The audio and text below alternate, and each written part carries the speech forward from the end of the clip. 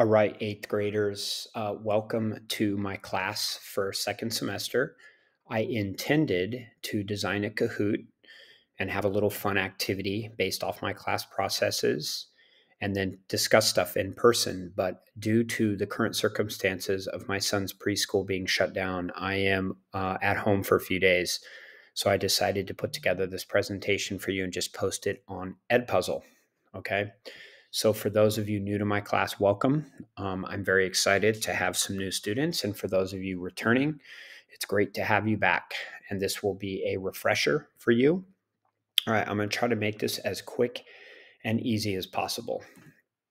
All right, these are the topics that I'm going to cover in this presentation. Okay, so let's get to it. I'm going to do a quick short bio. All right, this is my 17th year at Cupertino Middle School.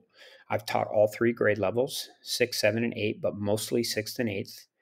All right, I'm going to show you my family in a minute. I went to UC Berkeley, which is also known as Cal. I'm a huge football fan. I follow them religiously. I went to San Jose State for my credential. I have kines and a political science degree. I really found physical education because I wanted a career in fitness because I was a very active endurance athlete. Ultra marathons, marathons, half marathons, mountain bike races, triathlons, road bike events, pretty much anything outside that went very long distances. My passion really is cycling.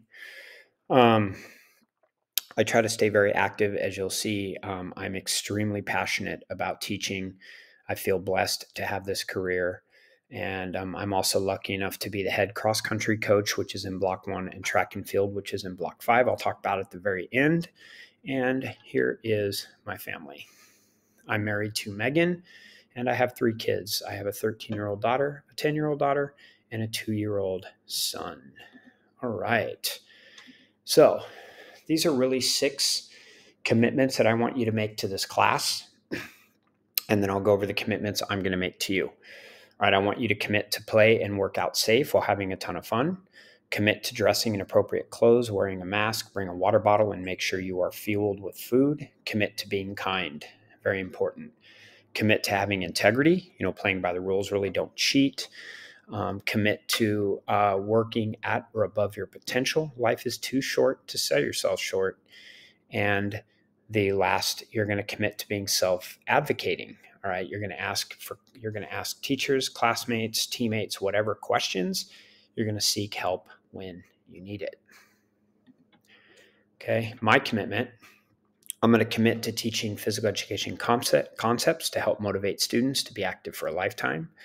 I'm going to commit to making sure that I provide instruction in different ways so that all different kinds of learners can hopefully get the material. I'm going to commit to understanding that we have good days and bad days, but I'm still going to always try to push you to your potential. I'm going to commit to staying very open in my lines of communication with you. I'm going to commit to supporting and helping you whenever I can. And I'm going to commit to staying on top of the grades as consistently as I can. All right. My number one way of giving you information is Google Classroom. Pretty much everything, almost 100% of what I post or communicate is going to be done through Google Classroom. I also have a whiteboard that I bring out to class oftentimes, and I'll communicate to you with that way, but most of the work that I post is on Google Classroom. I do have sickfitpe.com as a reference for you, so you'll find calendars on there, stuff on units, so sickfitpe.com. Real quick, there are PE state standards. The California Department of Education adopted PE standards about 15 years ago. They have K through 12, all right? And obviously, I am concentrated on the 6th grade and the 8th grade standards, since those are the 2 grade levels I teach. So a lot of the concepts that I teach you in class, some of the written work and assignments and projects that you get are going to be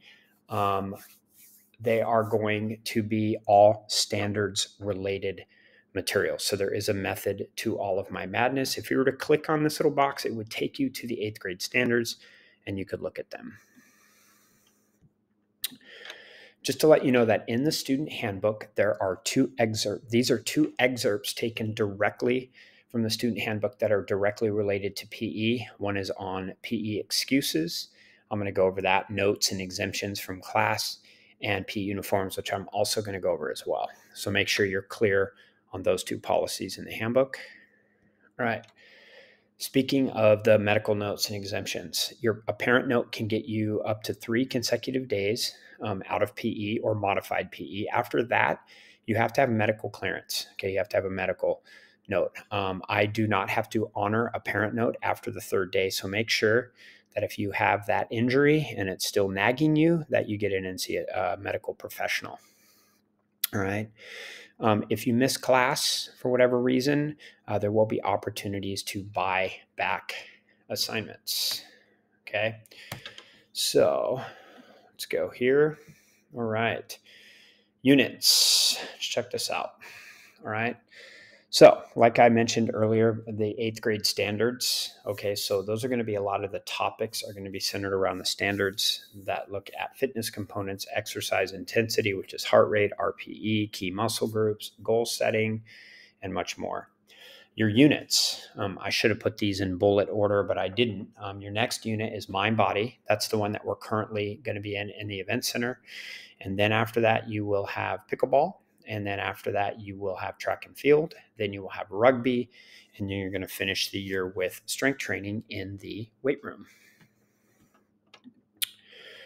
Okay, assessment. So you are assessed out of 100. There are 5 categories that I use in my class to assess your overall commitment to my class. 45% of it is participation. I'm going to go over that in a little bit more detail.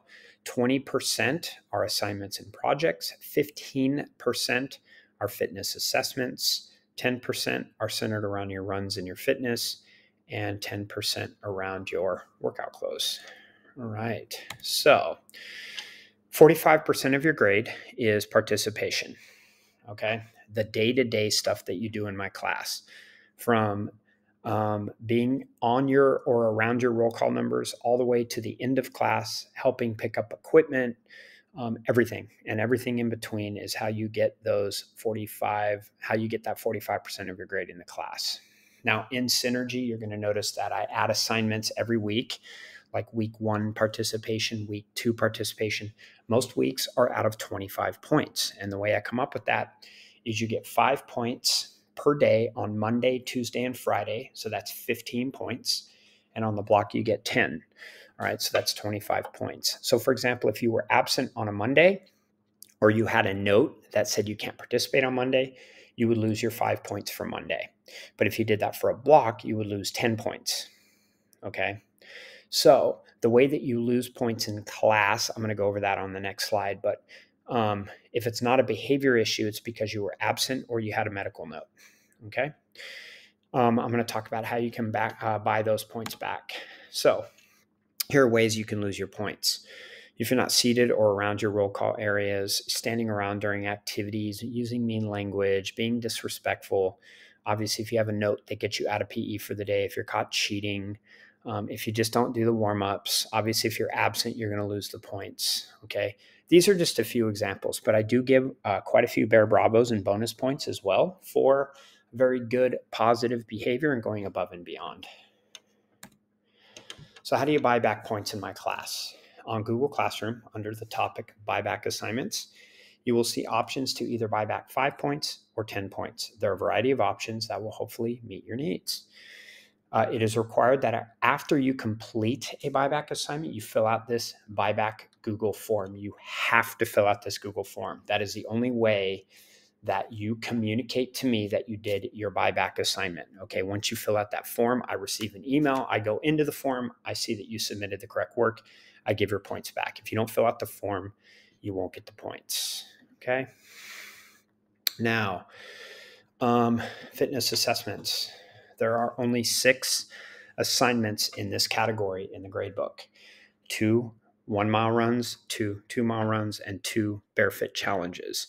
Those 6 assignments go under the category of fitness assessment, which is worth 15% of your grade. And all of those are doubled, those assignments. So they are huge. So if you miss any of those, okay, let me see. Then the mile, 2 mile, or barefoot can only be made up at a Wednesday morning makeup session. At home makeups will not be accepted. We do not do barefoot makeups every week, so those will be communicated on Google Classroom. Run and fitness days. All right. Run and fitness days combined are 10% of your grade. Let's take a look. There's two types of runs that we really do in class. One is assessment runs. Those are the mile or 2 mile, and everything else is called a training run. So a majority of the runs that we do in my class are training runs. However, we are going to do 2 1 mile and 2 2 mile runs this semester. Assessment runs are the mile and 2 mile. Training runs, we do things like the partner mile, variety run, 5-person relay, max laps, fitness runs. I make up a lot of runs as we go as well. Okay. All right. Run day makeups. Every Wednesday morning at 9 a.m., the PE department offers makeup runs for any and all missed runs in PE. Just fill out all the information on my class clipboard. You'll see a Sickler clipboard sitting on a bench out there. Whichever teacher is running the makeups will lay out the clipboards. There'll be a pencil. You need to fill it out. If you do not fill it out, then I do not know that you showed up. Okay. For mile and 2 mile runs, if you miss them during class, after you make them up, you're going to have to go on Google Classroom and do all the assignments as well that are associated with that mile or the 2 mile run. That will make more sense to you as we go through the semester. Fitness days. Most weeks you'll have a day planned for a fitness workout. We have a lot of equipment at Coop, plus we have the weight room. So there's a lot of opportunities for you to get quality fitness, and I do it to really help you design your own programs. All right. So dressing out, I don't really want to go over this in too much detail. You're 8th grade, you've been through this. We've been through a whole semester. So just make sure that you are dressing in workout clothes when you come out to class. All right. Finally, just to review this real quick, we are currently in season 3. So boys basketball, girls soccer is taking place. Boys soccer, girls basketball is coming up next. So if you're interested in those sports, you need to let Mr. Harding know and make sure you attend the tryout dates and all this, and get all the stuff ready for the tryouts. And then season 5, I'm the head coach for track and field, but we have a lot of cool coaches. So that's a super fun sport. That will be season 5. All right. So let's do this. We're going to all work together, have some fun, work hard, and most importantly, support each other. We are the SickFit family. If you have any other questions that you don't think there's something I covered in here, which I obviously probably could have missed, just come see me or send me an email and we will work through it. All right. I will be back physically in person very soon, and let's do this.